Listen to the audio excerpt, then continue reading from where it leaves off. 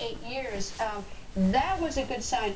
Are there any signs either way to support or defeat whether or not the Recovery Act as passed in February is a good idea?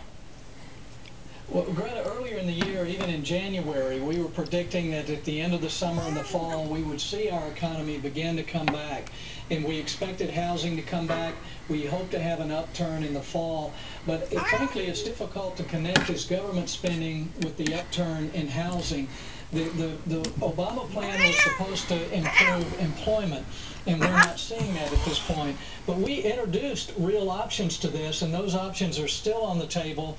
We've got one of the highest tax rates in the world. The president is talking about increasing those taxes to pay for more government spending. That's only going to cost us more jobs.